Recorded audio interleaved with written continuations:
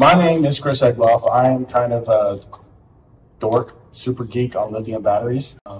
I am a consultant for the United Nations, and I write regulations for the shipping and storage of lithium-ion batteries globally. I'm on several standard writing organizations, and pretty much all day, every day, all I do is consult people on the regulations today and what's coming in the future. And unfortunately, lithium batteries have become proficient and everywhere. It's in our pocket, it's in our bags, and it's coming into our facilities. And the regulators, the fire code marshals, the insurance companies are just now catching up with the dangers of lithium-ion batteries that they can actually potentially go into and the hazards that come along with it. I always like to tell people, and I like to hearken this as much as I possibly can, lithium batteries are inherently safe. It's a great technology, and it is fantastic, and it's going to change our world. The problem is the potentiality of them when they go into thermal runaway or rapid disassembly. It creates a very hazardous situation. It can kill people.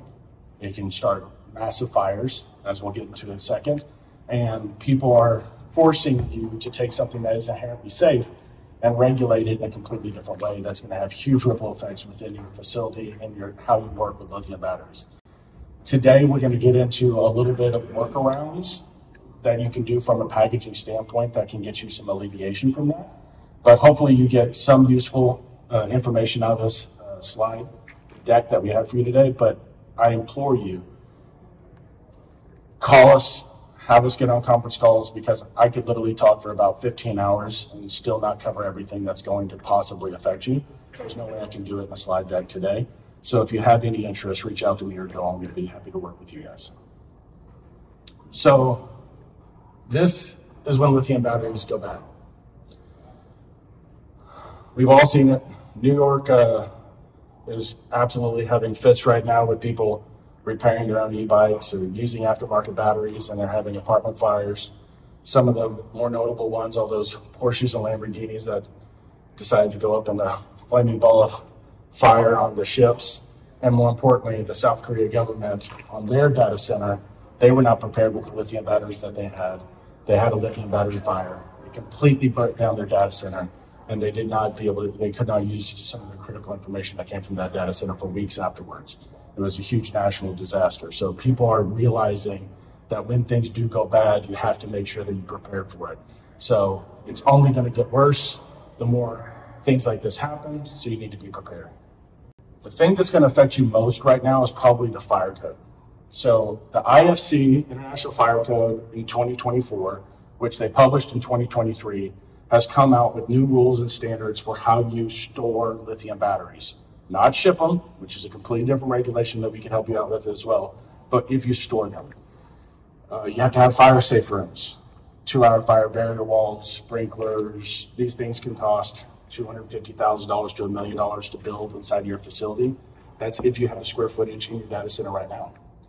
And if you do have the square footage and you build it, they're changing those rules and regulations even as we speak. The fire-safe room that you created even 2 or 3 years ago probably don't meet the new standards, because they've added things like explosion proof, because a lithium battery will, when it goes into thermal runaway, put off flammable gases. And if the stoichiometric mix hits a certain point and something else catches on fire or sparks it, it can create an explosion. So not only is it good enough to have a fire-safe room, you have to have a ventilation system that is up to code to be able to pull all those hazardous gases out, and from an EPA's perspective, filter them properly so you're not polluting the air once it goes outside of the room. So a lot of people are being forced to keep off-site storage of lithium batteries. So you're paying now tens of thousands of dollars a month to have the lithium batteries that you need in your facility to work and flow properly. You're paying for that off-site. And that is obviously a logistical nightmare in your facility when you need to have just-in-time delivery, if you're doing rack decomming, or you have to go check a server to make sure it's down and get it back running, and you don't even have lithium batteries in your facility. That becomes a huge problem, and the International Fire Code is addressing that.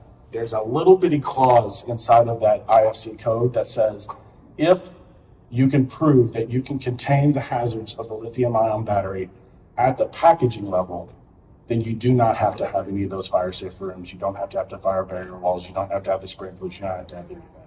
And that's kind of where Americase comes into play. We make packaging that can contain thermal runaways. So the battery lives in our packaging when it's not in the server or being worked on. Anytime you have a lithium battery, if you keep it in our packaging, then it's safe. You can keep it anywhere in your facility. Your fire marshals are going to be okay with it. Your insurance providers are going to still insure you, and they're probably going to give you a discount based off of that extra layer of safety. The International Fire Code is a funny thing, though. Not everybody has to adopt it. They have to adopt one of them. Like I was telling someone earlier, if you're in Iowa, probably they're still on IFC 2018, and the rules and regulations of that are completely different. Each municipality, each state chooses whichever fire code they want to do. New York and California right now have already adopted the IFC 2024. And my guess is that within the next year or two, because lithium batteries are becoming more and more proficient and everywhere, every one of the cities and municipalities are probably going to adopt the IFC 24, which puts all these regulations and standards in place. So you may or may not even be compliant by those codes right now. Luckily, not a lot of people know this, but in a year and a half's time, once they adopt them and you were to be audited, they can give you a pretty hefty fine and completely change how you're doing business if you're not up to code. The other one is the NFPA. It's basically just like an international fire code, and they basically have harmonized with the international fire code to be able to say how you need to transport and store batteries in your facilities. And so it doesn't matter which one you ultimately adopt, they're both going to be regulated the exact same way. A little bit about Americase. Who knows about the Galaxy Note 7 recall that happened several years ago, blowing up on airplanes? So I was the person that sold the packaging to Samsung to get those back. When it comes to hazardous materials, we are the foremost expert. About 90% of all Consumer Product Safety Commission recalls for the last 15 years have been probably in Americase packaging. We have a 100,000 square foot facility in Texas. Everything is in-house. We do about $50 million a year, and of that, 90% of it is surrounded by hazardous materials, and more specifically, lithium batteries. So all day, every day, this is all I do and all I consult and all the packaging that I create. As stated before, I am on the SAE G27 standard for shipping lithium batteries. I'm also writing the J3303 standard for storage of lithium batteries. How many people in this room probably store lithium batteries in a yellow U-line flammable cabinet inside their facility somewhere? Are you storing in any cabinets at all when they're not in use? Yes, a couple people?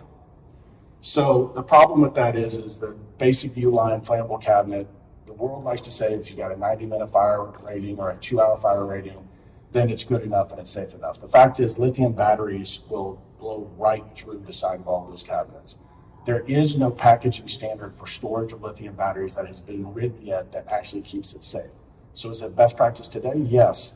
Is it going to work in the future? No. And the worst part is if you bought thousands of dollars worth of these cabinets that you think you're being safe enough, once the J3303 standard comes out where you actually have to push batteries into thermal runaway in your packaging and prove containment, you're going to probably have to throw all those away and buy new J3303 cabinets. So we're writing those standards right now. Also, at the UN level, there's only 4 basic designations for shipping and storing and transport of lithium-ion batteries. Packed in equipment out of equipment, or packed with equipment, lithium-ion or lithium metal. Right now, the United Nations is forcing battery manufacturers, not yet, but within the next year or two, to test all their lithium batteries and purposely push them into thermal runaway. This isn't just your basic UN 38.3 testing. This is charge your battery up to 100% state of charge, push it into thermal runaway, and based off of how big of a boom it makes, how much fire and how much destruction is going to dictate how you package that, not only shipping, but storing. So if you're a battery manufacturer that's trying to do high output batteries, like for your lawn equipment, I push batteries into thermal runaway all the time. Matter of fact, we've tested more lithium batteries than anybody else in the world, probably, including the US government. We consult with them all the time. Some batteries, when they go into thermal runaway, perform beautifully. They barely puff a smoke at 100% state of charge. Other manufacturers that actually design their batteries to give the good output can have huge rapid disassemblies. And that's what we mean when an 18650 cell goes into thermal runaway. It literally blows up. The projectile can shoot like a .22 bullet. and it can actually rip through metal packaging. It can be that severe. So the United Nations is forcing these people to know what are the hazards when it goes into thermal runaway, and they're dictating how those people will be forced to ship and store them. And if you're buying those batteries and they happen to be more hazardous than others, then those ramifications are going to come down to you at the facility level as well. So it's important to know. In the IFC code, there are exemptions. So if you're under 30% state of charge, you're okay. So the state of charge of the battery is critically important, because at 30%, 20%, or 10%, when it's basically not very charged at all, if you push it in thermal runaway, it's benign. It almost does nothing. The higher you get up, 50, 60, 70, 80%, the more hazardous it is. The problem with that is all OEMs now ship all their batteries at 30% state of charge because of the embargo on airplanes. They just can't ship them. So when you receive the lithium batteries, they're inherently safe. But the second you start using those batteries and charging them in racks or in your laptops and facilities, you never truly know what state of charge they're at. And you have to assume they're all at 100% state of charge. So once the regulators realized that, they basically said, if you're under 30% state of charge, no hazmat rooms, you don't need any of that stuff, it's safe. But the second you start using it, and they say, once you go over 15 cubic feet of batteries, and that's not in one space. It doesn't mean you have to have 15 cubic feet of batteries in one spot to be regulated. It means if you have 15 cubic feet of batteries within your entire facility, if you put them together, that's when you have to use these fire safe rooms. So it really starts dictating, you have to start doing math and understanding what level of lithium batteries you have in your facility and what are those standards you're going to have to hit. And again, you can look at that slide and take a picture of it, but we probably would be beneficial to have a conversation with you guys to really describe that stuff, because it can be very convoluted in how it works. Guys, again, reach out to me anytime. Joel will take over. He's a data center expert, and we hired him just for this reason. He speaks your language, I don't, but I'd love to help you anytime. Just give me a call. Thank you.